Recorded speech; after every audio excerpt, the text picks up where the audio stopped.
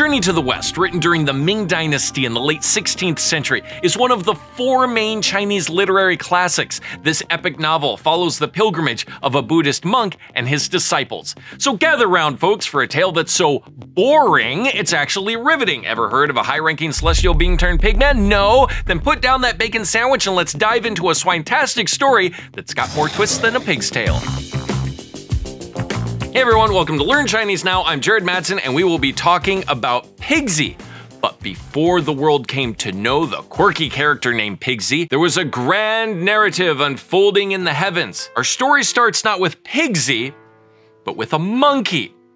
Enter Sun Wukong, the Monkey King. Bursting with unmatched agility, wit sharper than the latest TikTok trend, and a mischievous flair, the Monkey King was quite the celestial celebrity. Yeah, I would think so. He kind of broke into the heavens and beat up everyone. Okay, back to the story. However, his rebellious streak led him to the heavens themselves. Yet in the grand tapestry of fate, he would eventually find himself under the mentorship of the Buddhist monk Tang Sanzang, looking for redemption. Redemption after beating up a bunch of heavenly guards. Got it. Monk Tang's aura was different, with an air of serenity and a mission of cosmic importance. Monk Tang was on a divine journey to travel to the West to retrieve the sacred Buddhist scriptures that held the wisdom of the ages. From malevolent spirits and crafty demons seeking to obstruct the divine mission, to treacherous terrains that had claimed many travelers, the journey was, in every sense, a trial by fire. Now, for Pigsy, his story doesn't start on Earth, it starts in the heavens. Why? Because he was a celestial being. So before everybody knew him as Pigsy, he was known as Marshal Tian Peng Yuánshuài. So you can basically think of him as Thor in Chinese mythology. However, during a high-profile event in the exclusive Heavenly Peach Garden, think the OG Celestial VIP Lounge, he did something that's considered a major no-no. Now, before we get into that, just imagine you've got this massive banquet. You have the Jade Emperor there, Yu Huang Dadi. He's in charge of everything.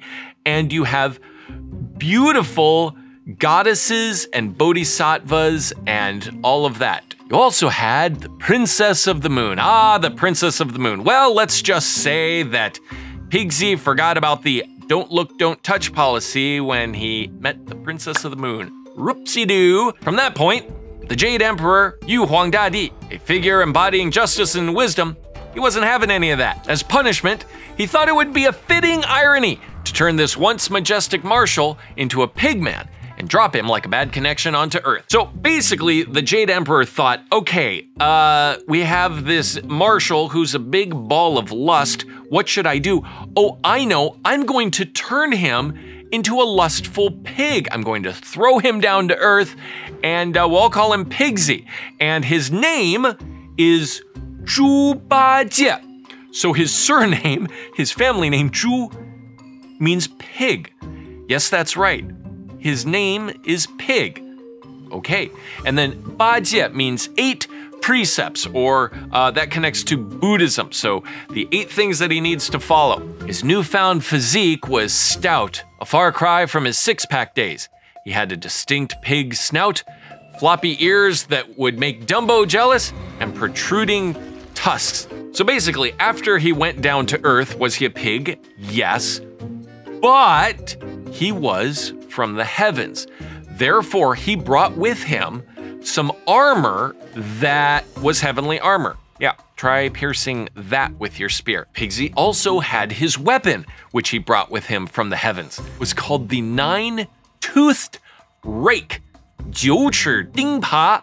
So basically you can think a rake, but it was super magical. After his rather unfortunate fall from grace and subsequent transformation, Pigsy's life had turned into a blur of mundane activities and bumbling misadventures. I wouldn't expect much more from a pig who fell from heaven, but soon, Pigsy's life had a turn for the better. One day, Monk Tong and the Monkey King were heading towards their destination, going to find the scriptures, and they happened upon the Gao village. This village was stuck in a peculiar situation. Why? Because one of the elders' daughters was kidnapped, and there was some whispers about this guy pig thing named Pigsy, who had promised that he would make the town like amazing and prosperous for the hand in marriage of the girl. But you want to know what? He's a pig. So he just kind of ate all the food, and the village suffered immensely, and they wanted to get rid of this pig guy. Monkey King, who comes along, he says, you want to know what? That's it.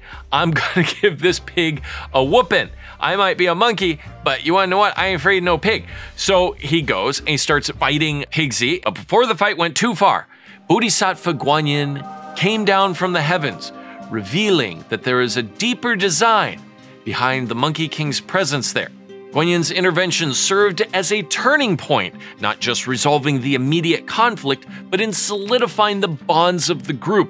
Manifesting redemption, Pigsy was accepted as Monk Tong's student and joined the members on the journey. But as they ventured through treacherous mountains, crossed vast deserts, and faced their inner demons, every member started to grow and learn and evolve.